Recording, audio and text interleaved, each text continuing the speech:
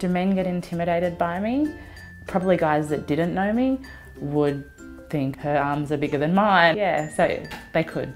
You've got some people that absolutely think, what are you doing? Why would you choose to get hit? You're a female.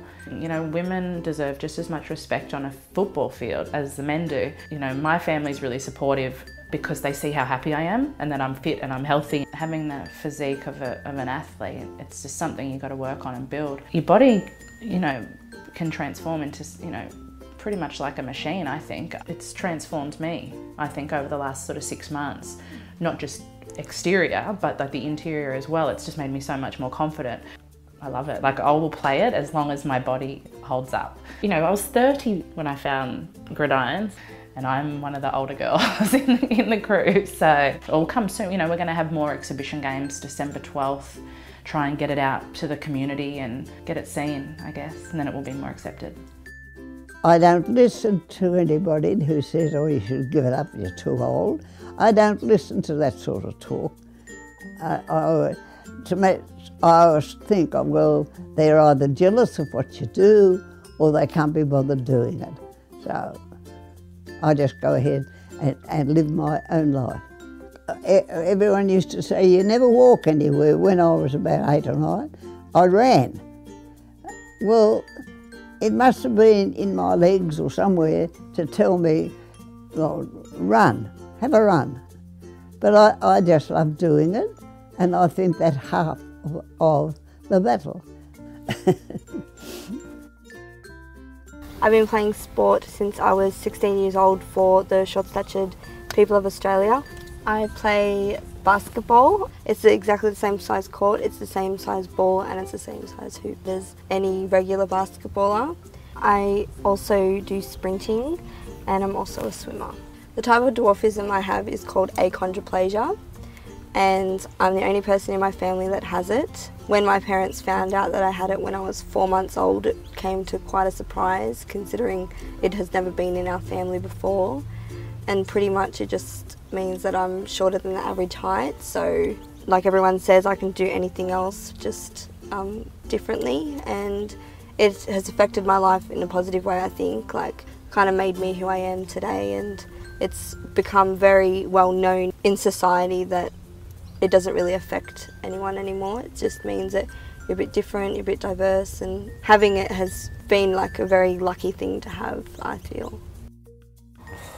Playing sport, especially from our community, for me personally, I can speak for myself, I didn't really have any problems with my family. They had supported me playing sport ever since I started.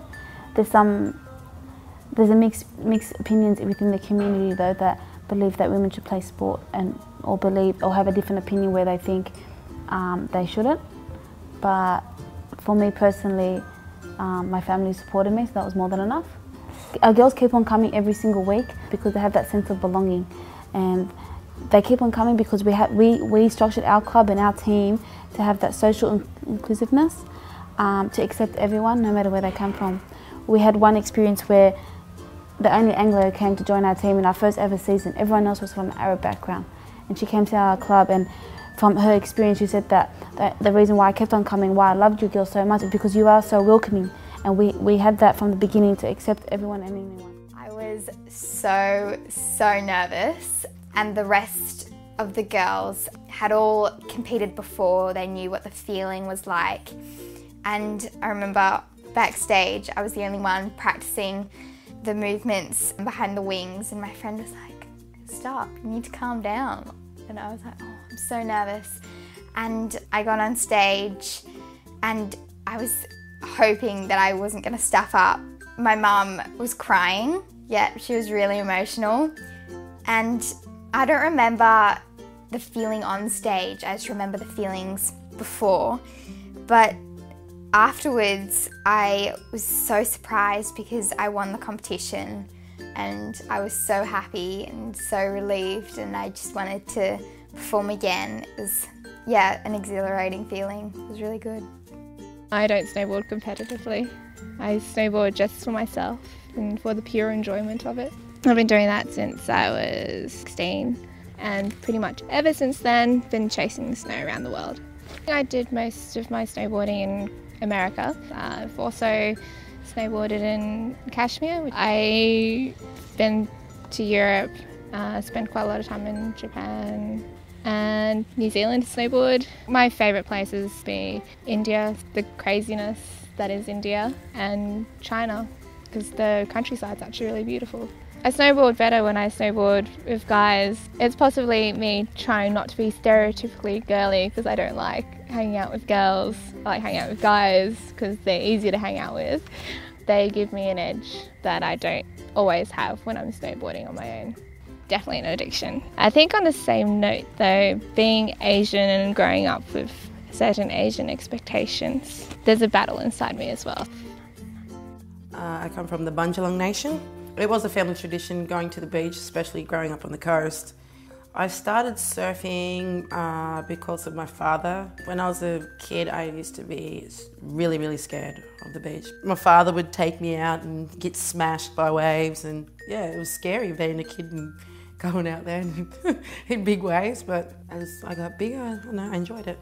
To be in the top 10 in the world, it's okay, I guess. I'd like to be number one, but probably the most memorable achievement award I've received is probably the Indigenous Award. We had a big Bundjalung sports awards night, and yeah, it was a great honour because I went up against a lot of great people from boxing and everything. So that was probably one of my most memorable. I loved sailing and being out on the water. I actually hated sailing for the first couple of years, but I just kept going.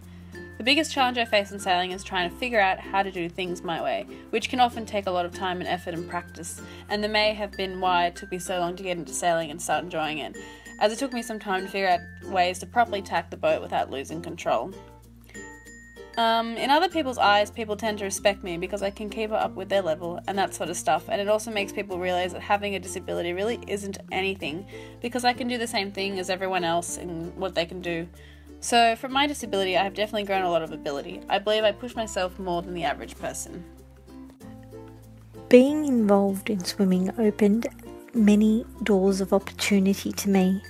I travelled to places I would never have imagined seeing, and I formed friendships I never would have made. The life lessons I gained through sport participation and that I have utilised throughout the course of my life so far. Never say no to opportunities. Self-confidence is crucial to success, and value your support network.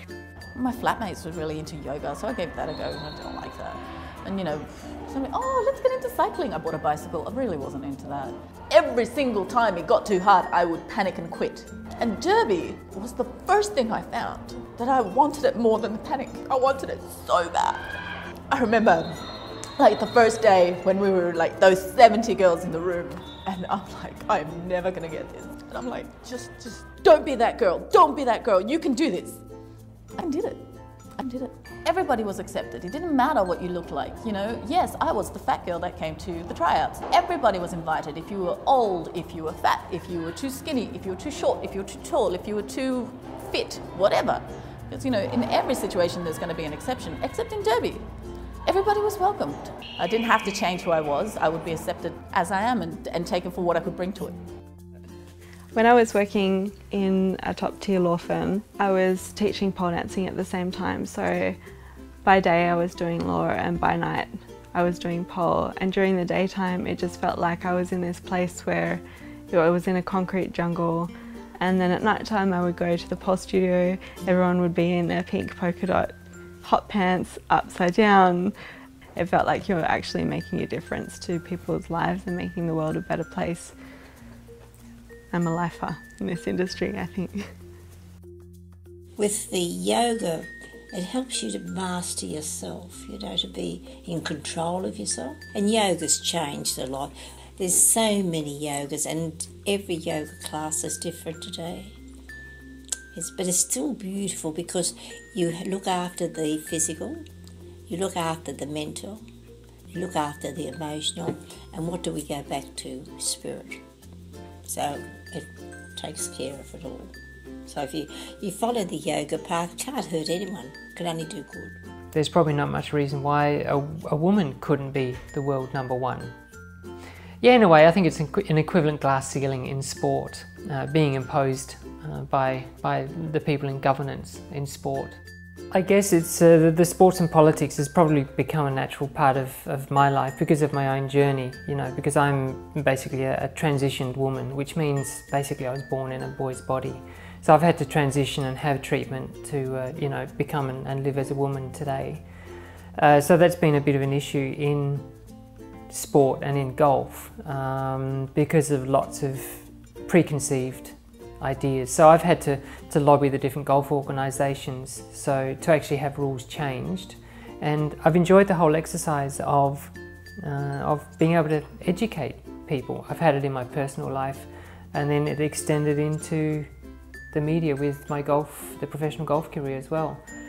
And it's fabulous that golf has this, you know, it gets international focus when media things happen. So when something happens with me, then I was able to, in some cases, have an international voice, which I really loved having that opportunity. Well, I hope to play cricket at a high level, like maybe for New South Wales or even Australia, because it would be a massive honour, and it'd just be a lot different to what I'd ever, like any representative cricket that I've ever done. So when I ride my horse in the arena, I feel like I'm part of him and I feel like he is part of me. We go around as though we're one. Dressage, I'm very thankful, is a sport that can take me for my whole lifetime to do. It's a sport that it's not age limiting. We don't have to be in our prime youth to be out there competing and winning medals on the horse for dressage. I love the sport because it's something I can do forever. You know, whether you're a male or female, your gender's irrelevant to driving, so there's definitely no reason why a woman can't be as good as a man in the car. You only know where the limit is if you go over it. I question a lot saying, you know, what's it like to be a female in rallying, and I sort of, you know, I don't know what it's like to be a male in rallying. It's, you know, it's what I know, it's what it is, and I think it's, you know, very much the same for all girls in sport. It's not so much about, you know, being the woman doing something. It's, you know, doing what you love to do and working really hard to be the best at it.